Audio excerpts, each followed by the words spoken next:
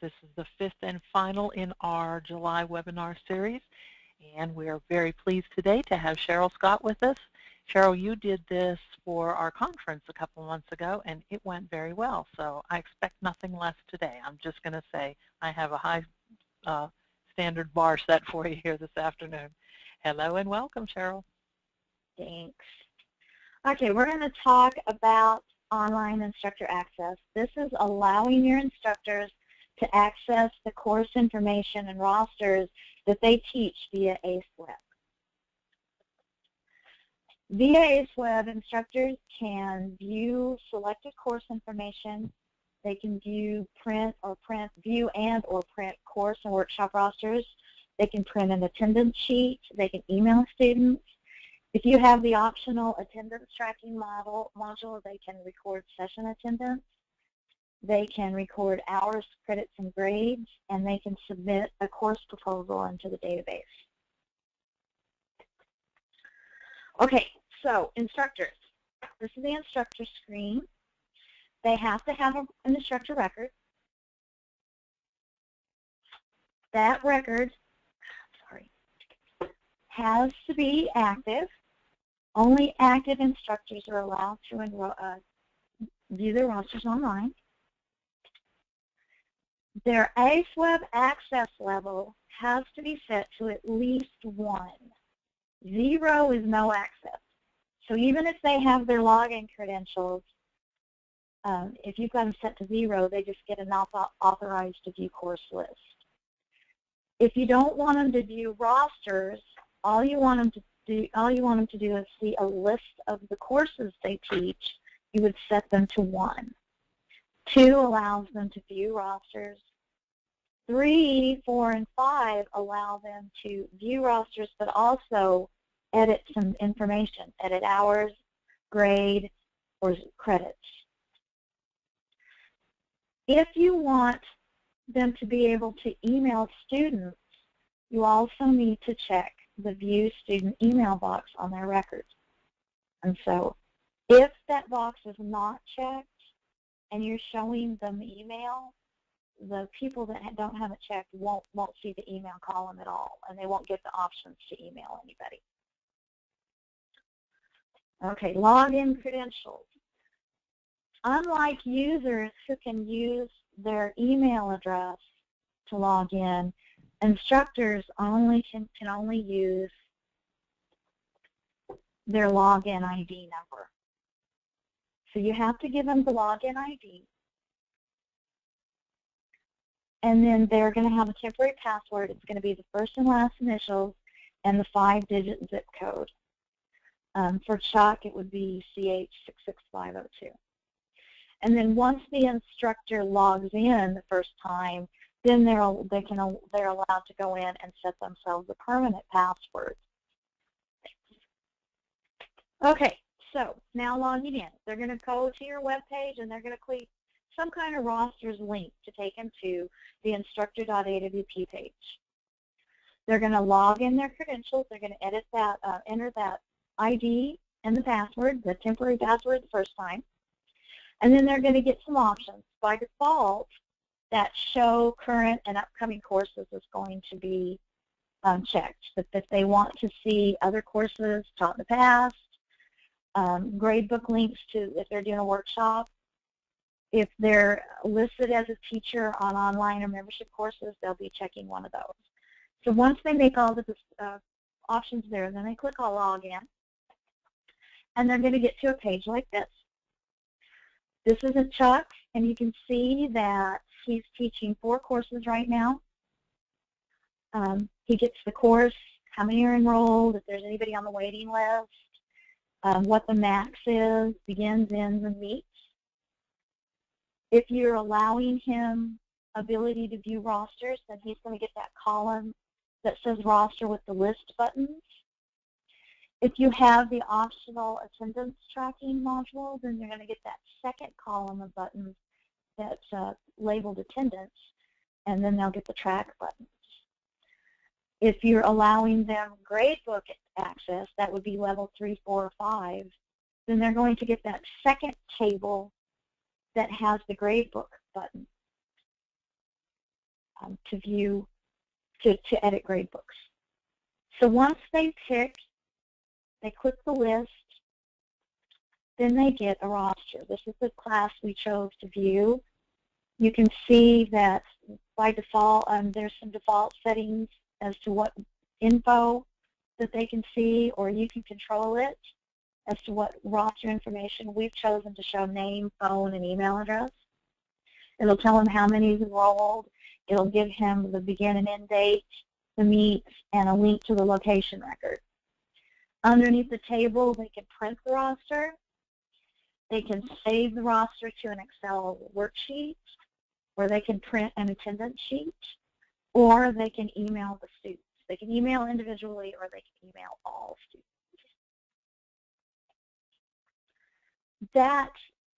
The information is determined by this INI setting called roster fields. It defaults to name, address, phone, and email, but you saw in my previous setting, I set it to just name, phone, and email. You have control over what your instructors are going to be able to see for each student that's enrolled in their class. Now, workshop rosters. This is workshop course, and there's going to be an extra drop-down that you'll see just above the enrollment count. The user will pick, or the instructor will pick from the list what workshop they want to view. And once they pick it, then there's another button will show up that says Show Roster for the workshop. They check that box, and then they get a workshop roster. And it's the same information, in our case, name, phone, and email, but they get a list that they can print or they can save to Excel. Okay, emailing.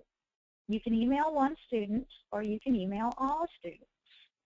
When you choose the email all students, it sends it all to a BCC, so you're not sending everyone else's email addresses.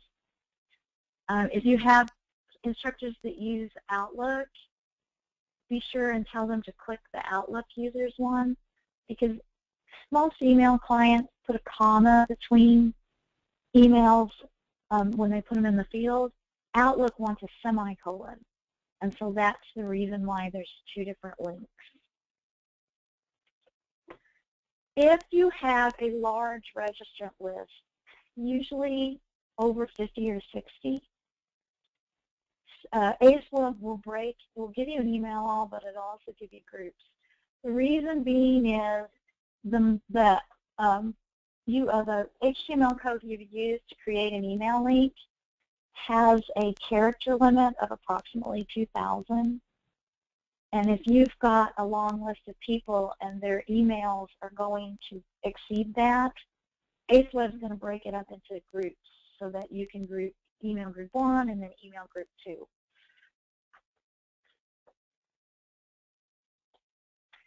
This is what an attendance sheet looks like. You'll get a list of the students, and then you'll get a column for each of the sessions that the class does. This one is 2 sessions, so we get a list of 2 that they can come in and check the box. A note we have on there, the limitations of HTML, you're really not going to get more than 28 sessions on a page, and that's assuming they change it to landscape. And so if you've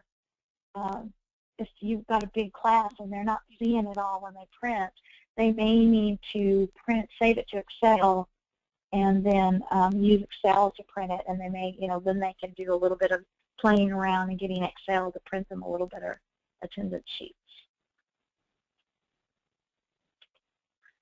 This is an example of gradebook. For Chuck, we set Chuck to be level 5. So Chuck gets the list of people in the class, and then he is allowed to edit the grade, the hours, and the credits. If he was not allowed to say edit credits, you would see the column, but it would just be grayed out. He wouldn't be able to edit any of the values. Then once he puts everything in, then he can save the changes, and that's saved back into the registration records on Student Manager. You can restrict gradebook book access on course-by-course basis.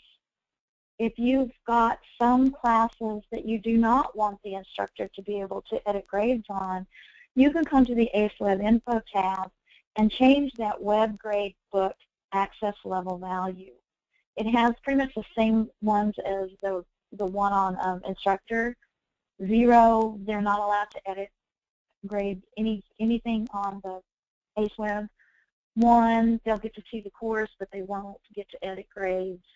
If you give them if you give them 3, 4, and 5, then they can edit stuff for this class. Another option that the instructor gets to do is he gets to submit a course proposal. There'll be a link on his instructor page when he logs in. This is a form that they fill out. They give it a name, a description. Those are required. All the other information there is optional. If they have an idea of how much they think the fee ought to be, what their class limit sizes are, they enter all that in. The second section has their information. They must enter a name, a phone, and an email. The rest of it they don't have to enter. And then they submit it. And when the proposal is submitted, it creates a record in the module catalog course proposals area. It sends the instructor an email, and then it sends the office email staff a confirmation that they have submitted a proposal. In Student Manager, you go to Module Catalog Course Proposals, and you get a screen like this. This is the one that Chuck just submitted. It gives it just a generic code. It has the name, description, and everything that he entered in. If you all want to actually offer this class, the button there in the middle, the Approve button, you click that button, and it'll move this out of course proposals over into your regular catalog list. And then from there, you can actually schedule a new course for this. I'm going to stop there for a minute and see, Lori, do we have any questions that I need to answer now? No questions. I think we're going to hold things till the very end. So. Okay. Well, then the next thing we're going to be talking about is super instructors. A super instructor, they have to have an instructor record, but they don't need to be assigned as an instructor to any courses. You can control what courses they can see. They will get in and they will search for courses. They won't get a list.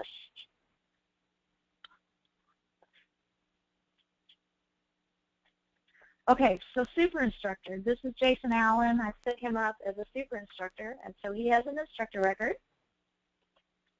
Once again, his active box must be checked. You've got to set his access level to at least 6. If you set it to 6, then he can view rosters for any instructor. If you set it to 7, 8, or 9, then he can view rosters, but he can also edit some of the information. And then the same thing if you want the super instructor to be able to email, that student email box has got to be checked. They're going to get the same credentials, login ID. The temporary password is the same. But when they log in, they're going to get a screen like this. They're not going to get in a list of courses, but they're going to get an extra section down here that says show courses that meet these specifications. And they're going to look for a specific thing. They're going to enter what field to search, what it starts with or begins, and their search value, and then they're going to click that Get Courses button. So here's an example. I said course name starts with Mastering Student Manager. And then I get a list of all the Mastering Student Manager courses that are in my database. And you'll see there's an extra column on this one because I also am told who the instructor is. And then I also, because I gave Jason gradebook access, I'm also going to get a list of gradebooks that I can edit. Now, the purpose of having a super instructor is for someone like a course coordinator who wants to be able to keep a track of all of the courses they coordinate. It keeps you from having to put them as an instructor on all the courses. You can just create an instructor record for your coordinator, give them at least level 6 ACEware Access level, and then they can be able to search for all the courses, any courses that they teach, or that they're coordinator of, I'm sorry. Another feature that was just added recently, just early this spring, is the ability to limit super instructors. Now, by default, if you set somebody to be a super instructor, they're going to be able to search for any courses in your system. But if you want to just limit them to a specific group of courses, you can set up the limits, and then they're only going to be able to search for courses that's within the limits that you've set. So you go to their instructor record. This is Michael Lowry. First thing I do is I check that limit super instruct box. Then I add the subject codes that I want Michael to be able to view.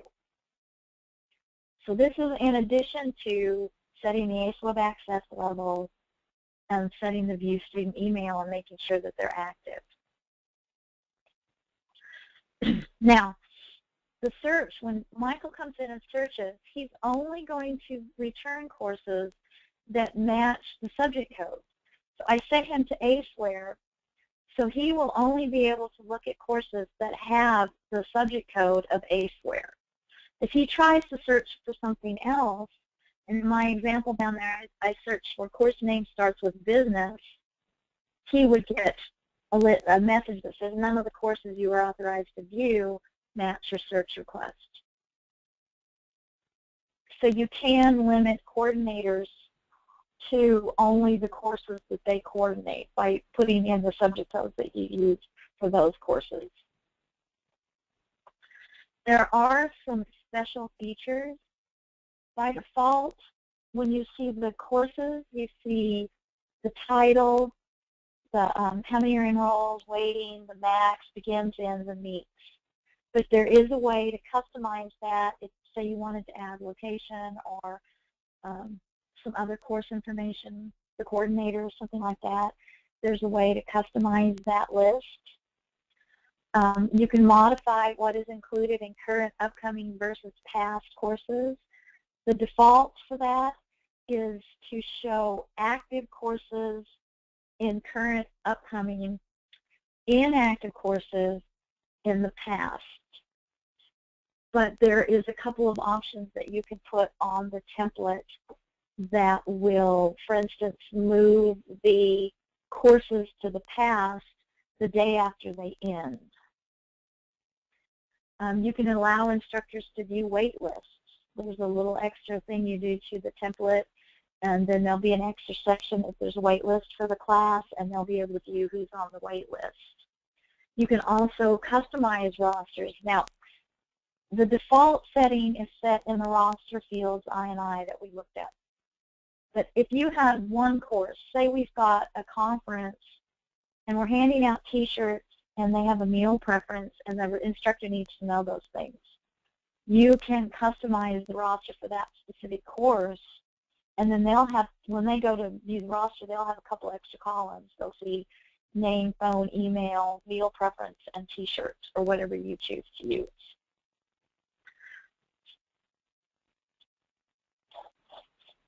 Lori, that is, we can go on from here.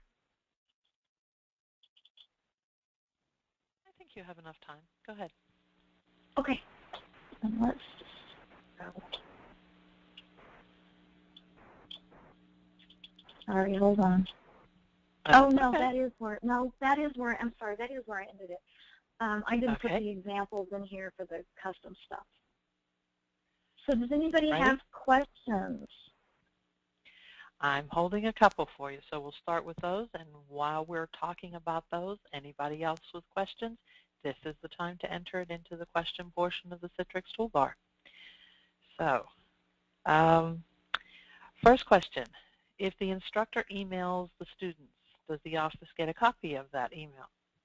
No, because the thing about when you email, when you as a user, and the instructor in this case would be a browser user, it's opening it in whatever they use for an email client. Like if they're using Outlook, it opens it in Outlook.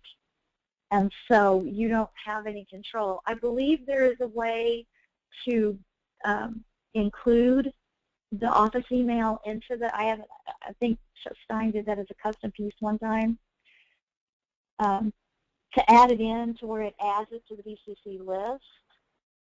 But of course, the instructor has complete control and can remove that.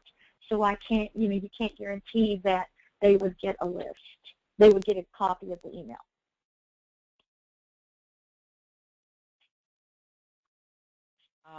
A couple questions I'm combining here. How old is the super instructor option? Do we need to update to ACEware 3.5 for this? The super instructor has been around for a few years. As long as they're running at least 3.1, they should have the capability to do super instructor. The limiting super instructor was added in, I believe, February of this year. They need to be on a current version of Student Manager and a current version of ACEware to be able to use the limit super instructor option. Okay. Janet's asking for a copy of the PowerPoint, and I'm sending her back a message that says that we'll post it in the webinar archive tomorrow. Yes, we'll post that for you. Can you play with this on the ACEware demo? Yes, and actually on the ACEware demo, there are three. You pick a drop-down: regular instructor, super instructor, or limited super instructor, and you can test all three options. The password's entered for them, so they don't have to try to figure out what the password is. So just go out there and check it all out. But you're able to see. Yeah. Yes, you're able to see examples of all three. Excellent. This is a tad bit outside the scope of the discussion, but it's still pertinent, so I'm going to go ahead and ask. And I'm going to read verbatim because John was very good in his example. Can someone be an instructor for a class but not show up on the list of instructors on the web page?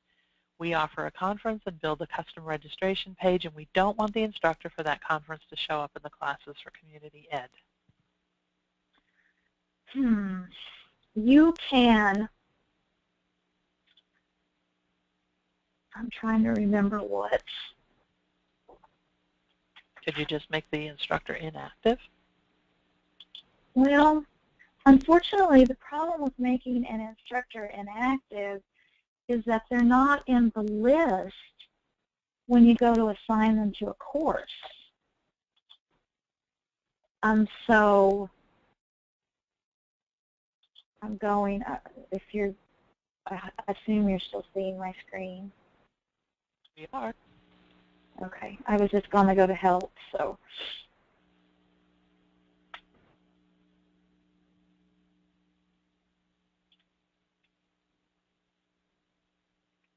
Well, and it's not going to come up. I'm sorry, my satellite connection is just not going to let it come up with being connected. Tell him if he can send me his email address. I will do that for you. Check that out. There are a couple options, but I am not sure that there is a good enough option to do what he wants. So I will look and get back with him on that one. Okay. I think I'm asking this question the right way, Christina. Could you use super instructor for program coordinators? Yes, yes. That was initially what it was meant for. Yeah. I'm not teaching a class, but I'm the program coordinator for a series of classes. You put me in as an instructor, give me at least level 6, and then I can just go in and search for my classes and check up on them. Keep track of, what the enrollment is and everything. Especially if I don't have, it's especially good for people who don't have student manager access.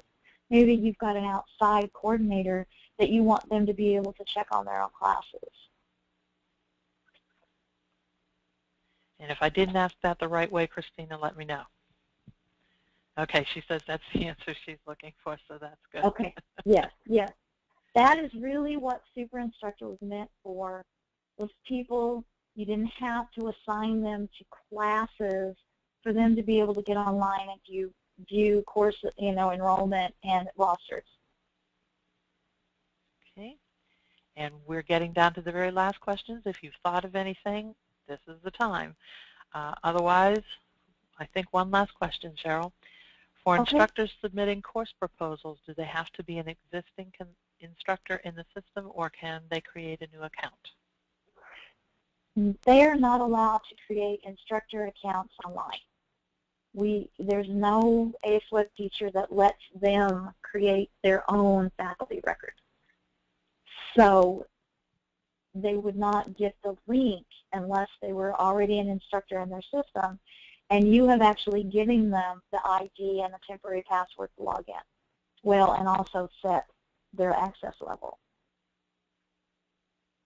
Now, there is a suggest a course feature that any user can access. You just need the templates and a link, but not the course proposal part. Okay. And I believe we started right exactly on time, and we are 3 minutes early getting done. Darn, we're just good. Good. Very good. Sharon, are you still there? I am still here. Very good. Anything to add? Did we forget anything? I don't think we forgot anything. The only thing I was thinking is a lot of people may like to see the answer to John's question, and so we may need to send that answer to the entire group via email, so we can all learn from other people's inquiries. So I'd like to do that. Great. Watch in your email for a follow-up email then. Cheryl, excellent. Thank you so much. You were just as good here as you were at the conference. I attended your session at the conference, so always cool, calm, collected, and ready with a very good answer, and we appreciate it. Thanks, everybody. Have an excellent afternoon, and we will talk to you August 12th is our next webinar. So let me just come back and show you that date. August 12th, 1:30 Central, introducing ACEware RWD for mobile devices. This is also a Cheryl development, and so good going, Cheryl. It looks really good. We're excited about it. So we will see you then. Watch your inbox for an email invitation, or check the website in a little while, and we'll have a link up for you. Thanks, everybody. Have an excellent afternoon. See you then. Bye-bye. Bye, everyone.